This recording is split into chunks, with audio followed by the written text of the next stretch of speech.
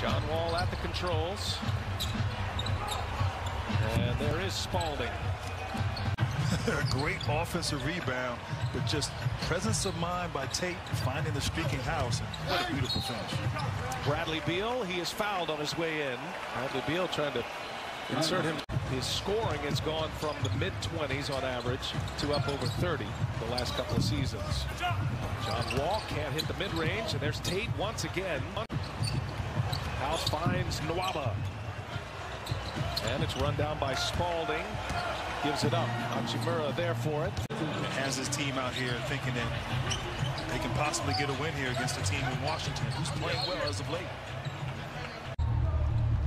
Beal finds Lopez, and Lopez gets blocked by Nwaba. Gets it back. Hachimura.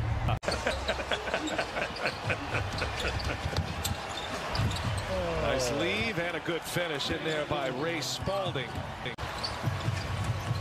Houston very short-handed tonight. Westbrook sets up Tapia.